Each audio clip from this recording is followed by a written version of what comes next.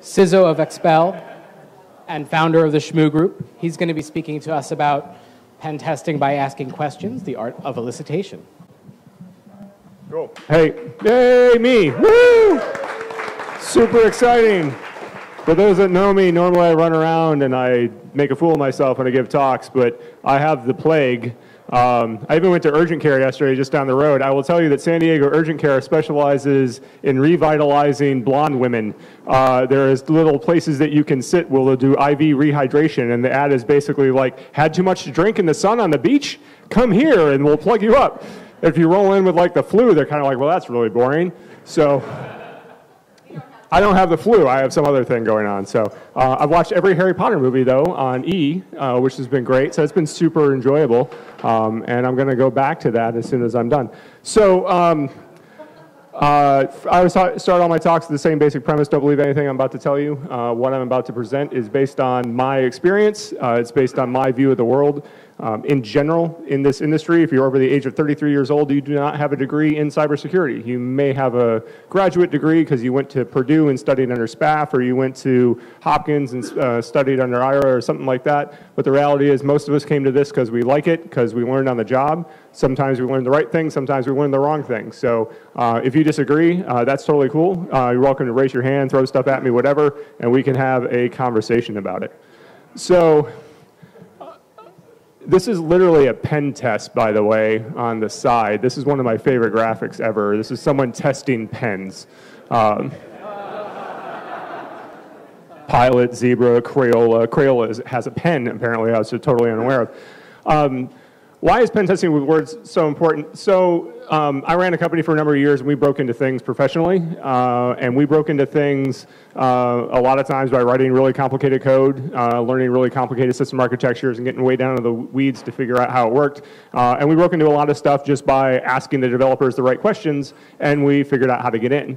Now, we weren't doing your kind of normal run-of-the-mill, fish you, get inside, roll around, and attack things. This is a lot more targeted work. But I think what you'll find in the coming years, as more organizations go to the cloud, as more cloud-native organizations get bigger, when it comes to assessing our security controls, it's not going to be, I'm going to load up Metasploit, I'm going to fire, shoot, roll around like a pig in poo. It's not going to be as successful because at some point in the future, my bold prediction is AD is not going to be a thing like it is now.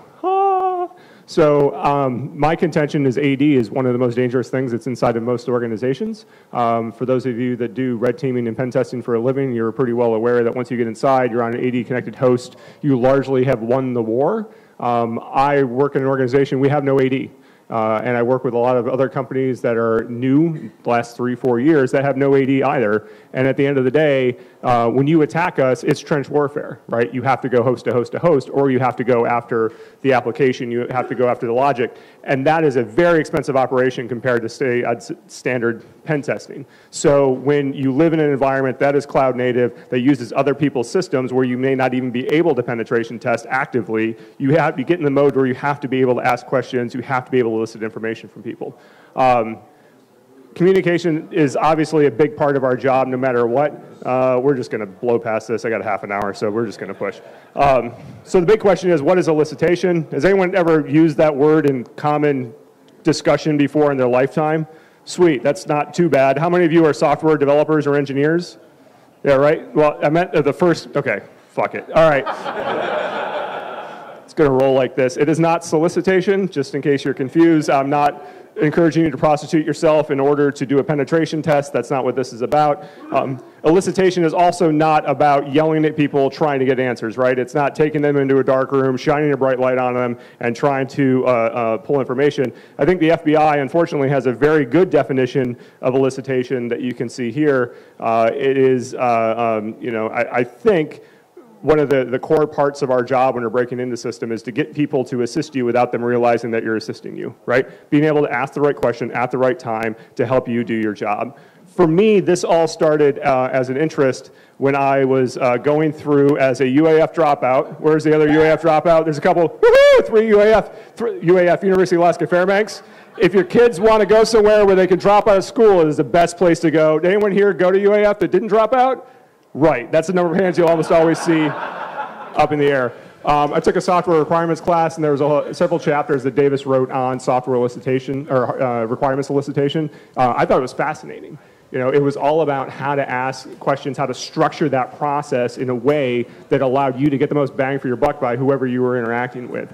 It's I wouldn't say a lost art, but an art that I think is well studied in our domain, in the security domain. So what I'm trying to do here is take my knowledge. I've been doing this for 20 odd years. I'm a terrible coder, right? I have been forbidden from writing code in several states. I'm really terrible at it. But I've broken into a lot of systems, right? And the way that I've broken into systems, frankly, is by starting by asking a bunch of questions and eventually getting to the point where I'm like, okay, now I can do the one little bit I need to get on the system and get the access and go.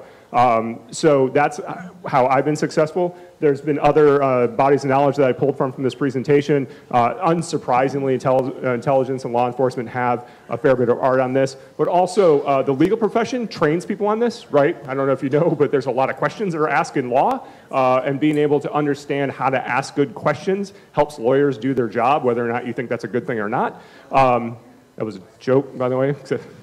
Anyway, whew. A lot of lawyer defenders here. And then business analyst, which is actually a job description. There are a lot of people that do business analytics, and they're trained as well on how to ask questions. So why is this important? I've kind of gone over this, but the reality of this is, if you want to do an online assessment of a product, whatever it is, somebody hands you a thing and says, I want you to break into this thing. Okay, sweet. I'm going to spend 8 hours, 20 hours, 40 hours standing up a lab, getting everything in place, starting to figure out how the interfaces work, do a bunch of crap. Even if it's a white box assessment, like here's the code, here's whatever, it's going to take me hours and hours and hours to get up to speed. Instead, I can probably get a developer to tell me in 10 minutes where things are super bad, right? If I can build a rapport and do something productive from a communication perspective, he'll say, oh, this authentication thing right here, like the front door is great, but here's a side door administrative interface that we have. Like, thanks, fella. Like, that's the thing that gets you in the door. So I love voice. Everyone hears that, right? Like, it's not just all the Sudafed talking. Woo! I do want to talk a little bit about expectations. A person can only tell you what they know, right? This is the problem with torture, if you will. Like, if you torture someone, this is the problem with torture, right? Like, ignoring the ethical side of things, but the product that's created by torture is that people will make shit up just to get out of an uncomfortable situation. And when you're being asked questions by a security person, it is like torture, right? We can, I mean, be socially abrasive, we can look funny, like they just want to get out of the room with us. So they will, a few, wow, I totally lost it. Normally I could just roll, but the fever's just killing me today. People will answer the question you ask, right? But I have real asshole friends that when you ask them the question, they will only answer the specific question you ask, even if your intent was broader. Like, you know, are you hungry? Yes. Would you like something to eat? Yes. Would you like a burger? No. Okay, we're just going to enumerate all the food. No, the right question is, what would you like to eat, right? Like, it's not a confusing question, but I have friends that are total assholes that will just answer the direct question. I also have a friend that if you throw something at him and you don't say catch and he acknowledges it first, he'll let him hit you in the chest and fall to the ground, right? It could be a Fabergé egg, and if you say catch and he doesn't say yes, it'll bounce off his chest and hit the ground. I have some real asshole friends. So that's all the same friend, actually. I have one friend. People bring a lot to the table that you need to be aware of. The first is they bring their personal experience. I fail at this all the time, right? People tend to believe that their experiences are everyone's experiences, that what you've gone through in life is the same thing that everyone's gone through in life. I had a really insane childhood growing up in upstate New York. A lot of weird things that we did that I assumed every other high school went through. Like, we would... Stories is too long to tell you, but the reality is I made some horrible life decision that in hindsight I'm happy to have lived through, and I assume every other high schooler did the same thing that I did. We ran from the cops, we played with too many explosives, we played with too many guns and all kinds of other things and whatever, and none of us died, right? And we're like, oh, that's the way everyone's life goes. Well, it turns out it's not. So you have to be aware of other people's biases, what their backgrounds are. The other thing is personal biases due to their socioeconomic position, their gender, their race, geography, things like that. Those personal biases come into play. This industry is phenomenally white male dominated, and we have to be aware of that when you're going down this road and you're asking questions, that people are coming from different positions with different sense of priorities, different sense of the things that they feel are important. You have to be aware of that when you're asking the questions. Finally, their own personal reality, the way the world works, is sometimes different than the way you think the world works. There is no, I will say this equivocally, global conspiracy to scatter chemicals from every commercial aircraft in the world all over the planet for mind control purposes. They're doing it for other reasons. So now that we crossed the chemtrail bridge, things are about to get serious. When I talk to someone, when I go through this process, I think I don't bin them, like I don't like put a label on a person, but I start to think about how I'm going to engage them based on their character traits. Are you an introvert? Are you an extrovert? Are you guilty? There are people who have like legitimately built insecure systems, and they know it, right? They're like, wow, this thing sucks, and this security guy is going to rip me apart, right? There's also people who have tried really hard, but still think they haven't done good enough. The guilty feeling, right? I have made a thing that I think is really bad. The reality is it's actually probably pretty good because they thought about the security from the beginning and they haven't actually gone through to have it tested yet. The know-it-all and know-it-nothing, there's people who think they're the coolest people in the room. There's people that are too busy. Oftentimes the people that are too busy, the people you need to talk to, because they're the ones that actually hold all the institutional knowledge that you need to get your hands on. So each of those require their own approach. In reality, all we're trying to do here is exploit human nature. It's social engineering. I'm not going to bore you here. You all are familiar with social engineering. All you're trying to do is social engineer your way to find weaknesses in the system. So the first thing you want to do, this is one of the posters from The Sting. I highly encourage you, if you haven't watched The Sting recently, because you don't watch ABC on the weekends or whenever the hell they show The Sting anymore, please go watch it. It's actually a fantastic movie.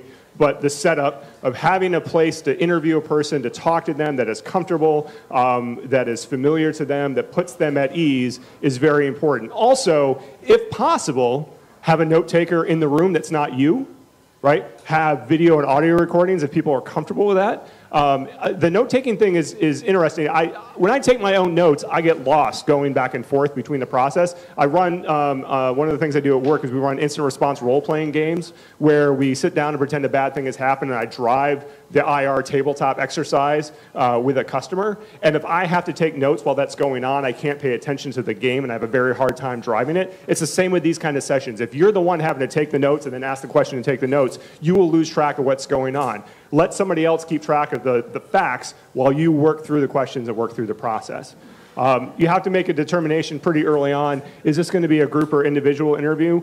I'll often start as group interviews just to build a collective trust with everyone, and it allows the group to start to click around whatever project we have. Like, hey, we're just going to sit down and talk about your product. We're going to sit down and talk about your service as a group.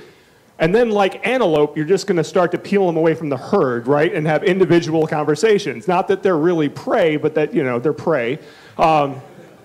And so you'll be able to then have individual conversations where you can build the trust, not eat them out on the savannah, and dig into the knowledge one person at a time, okay? So again, these group discussions I think are great in the early days, but as you dig more into the process, you need to be having individual conversations. Before you even get started asking questions, there are techniques around elicitation where you can gather data from written word, from surveys, from questionnaires, from use cases, things like that. This is the business analytics universe, right? If you go read business analytics literature around elicitation, this is their toolkit, right? All of these things, because apparently they're inhuman, they don't want to actually talk to people, so most of what they do is fill out this form, which feels very British to me, so I don't know if they're all British or not. Sorry to any business analysts that are in the room or any Brits. So, good questions. Before we get into the specifics of how the questions, here's a good question. Tell me about how you handle authentication. Why is it good?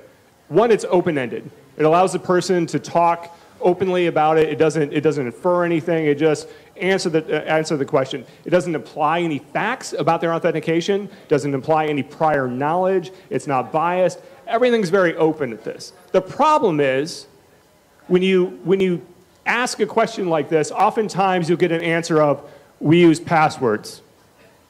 Okay, like that's some great knowledge of how your entire authentication process works, right? Like I got 3-word answer out of this, and what I really wanted was like a deep understanding of your architecture. So when I ask this open-ended question, clearly I'm not going to get what I want, and we're going to have to find other ways to get what we need. So the first thing I like to do, find a personal common ground. This is where you, before you even start talking to the person, hey, where are you from? Where'd you go to college? What'd you study? Where you start to try to build a rapport with a person so that they can trust you, right? When you come in as an outsider, even if you're inside the organization, if you're doing red teaming or whatever inside the organization, you're doing product assessment inside the organization, they're going to view you as an adversary, right?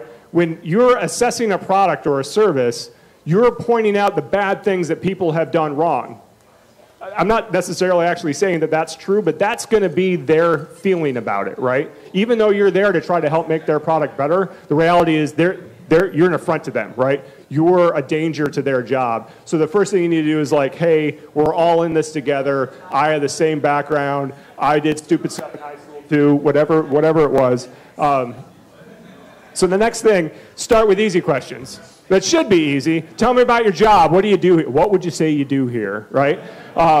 Builds confidence, gets the person to open up. It's probably not a useful discussion, right? Because you don't really care. I mean, you'll care a little bit, but you don't care a lot. But you have to go through to continue to build this rapport.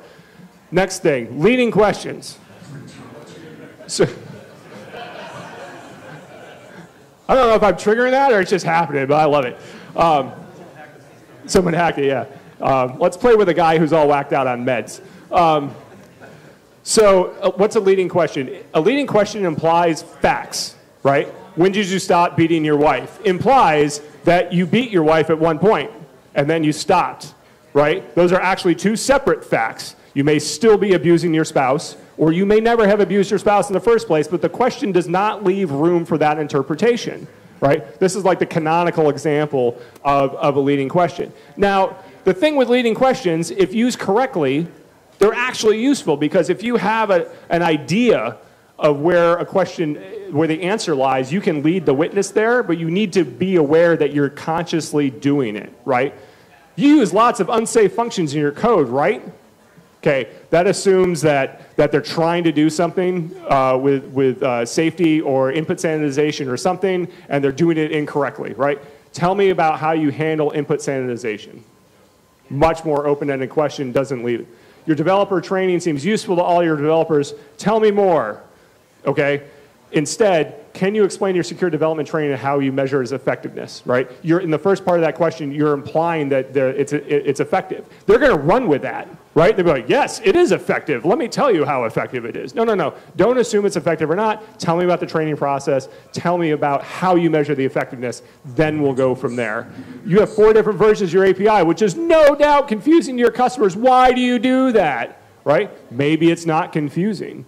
You're implying a fact there that they've screwed up because they have so many versions of their API. Now, on its face, it's probably pretty stupid, but how do you handle multiple concurrent versions of your API? These are just some examples, but the idea here is you can ask a question that leads someone to answer in a very specific way, and if you do that, you need to do it with purpose. You need to do it in a way that if you can't get information out of someone, if you have someone who says, tell me about your authentication, they say, we use passwords, you get to start to lead them, right? If you don't have to do this, I would avoid doing it. I'm guilty of this all the time. I ask leading questions at work all the time. I try to be very conscious of not doing it, but it's something that takes, I mean, for me, it's taken a lot of effort to get away from. Next up, comparisons, another useful kind of question. Does your logging system aggregate all its logs, or are they stored in each host? Okay, I have an either-or question here. This can help provide focus for people because it's leading, right? I'm only giving them 2 answers, but I'm giving them a comparison where the truth can lie somewhere in the middle, and then we can get down to that process, right? So by making a comparison between two options, sometimes I can get a person that I'm interviewing out of the woods, right? Because they're a little lost about what we're talking about. But sometimes also I have to be aware that I know I've led them, and I have to make sure that they're going to answer me honestly and openly. Next, prior knowledge. So this is the idea where I already understood something. Like in this case, I understand I had to upgrade to Python 3, you know, whatever.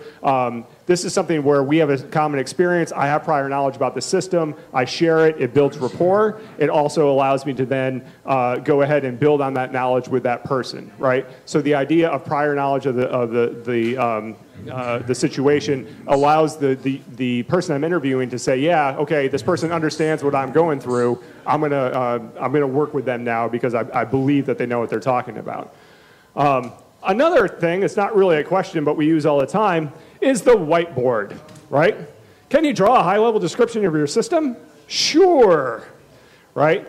Now, this is great for visual learners. I've got people that have gone up and just written out like the most amazing, like, you know, chart of all this stuff up on the whiteboard. I've also had people that couldn't draw a straight line if their life depended on it. They cannot draw a legible word ever. I had one client who would just on the board write like he was writing words, but he was just scribbling. Literally just scribbling. And I knew that's all he was doing. And I was there with a coworker once, and they were like, what is he saying? I can't read that. I'm like, he literally just scribbles while he thinks. Like, it is not actually a word. He's like, you're kidding me. I'm like, no, watch him all day long. Not a single letter in the English alphabet will come out of him. Okay, do. And he just scribbled on the board. So most people can't draw. You have to accept that. But sometimes it'll help the conversation along. Next up, parroting back. Super important, right? Some of the most important things I've done as a consultant was parroting back and adding clarity to concepts that customers had, right? I started an assessment of a company once, and they had a pretty large portfolio of products, like a dozen, hello, this mic keeps cutting out on me, I apologize. I'll just yell really loud if I have to. They had like a dozen different products, and just in the process of proposing to them, I came up with a composed view of here's how all 12 of your products fit together in a portfolio, and they're like, holy shit, we didn't realize that. Like, this added clarity. Like, I would have paid you for the proposal. Like, I'm like, oh my God, you don't know what you're building, right? But part of our job when we do these things is to be able to add that clarity. And the only way you can do that is if you can pare it back, right? I heard a thing. I'm going to tell it to you how I think I heard it, and you can correct me.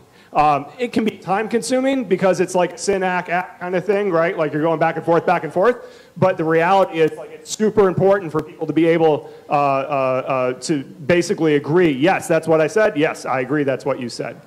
Another one, play dumb, right?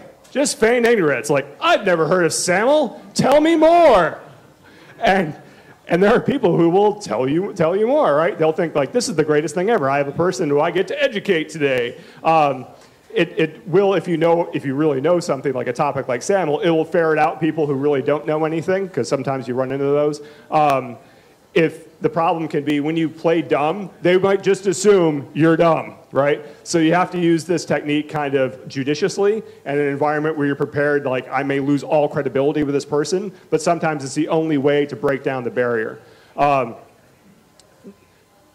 of as a corollary, say something false, right? Say something that you know not to be true, and that will get a response, right? It'll be a remote emotional response, it'll be a visceral response, which can be good and bad, because sometimes, again, you lose credibility, but oftentimes you'll re-engage people, right? You're 45 minutes into an interview session, and you really got to be able to get this person to wake up, so what are you going to do? I'm going to say something that's wrong and get them to come at me, right? This is actually something I think Beetle and I used to do every once in a while when we were on stage, is just to say things we knew were untrue to wait for someone to call us out. Because that was like the greatest thing when people actually, you're wrong. We're like, correct, we are wrong. Thank you. We know you're paying attention.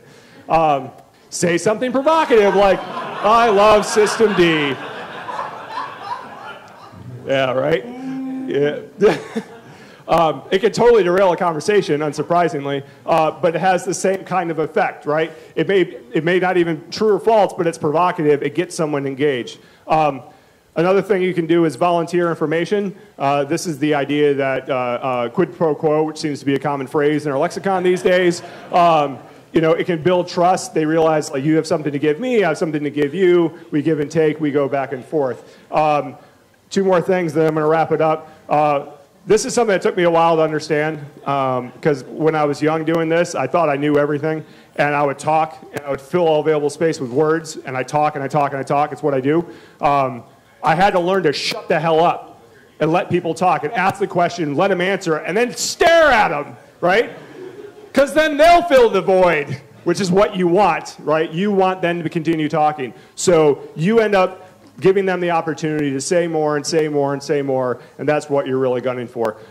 Finally, maybe not as the last thing, but the next to last thing, end on an open note. What else should I know? Because there's almost always a thing that they've been waiting to tell you, but they didn't want to say it because they were waiting for you to ask the right question, and somehow you never asked the right question. So say, what else should I know? And that's their cue to be like, there's this thing I've been wanting to tell you about the authentication system. Okay, poof, and you jump into that, right? Don't do it as the last thing, because if you find something really materially interesting, you only have 5 or 10 minutes to go in the interview, like, you can run out of time and not be able to dig in. But do it toward the end, and you'll get good results with that. Here's a list of techniques I just went over. Yay, list. The Babcock elicitation model is pretty useful. The FBI elicitation brochure is actually pretty interesting. Just Google FBI elicitation brochure. And I just checked today, this Confluence page on Cornell is now behind a user password wall for some reason, unfortunately. Boo, yeah, right. Anyway, here's my contact info if you have any questions. I'm going to go back to watching Harry Potter movies. Thanks.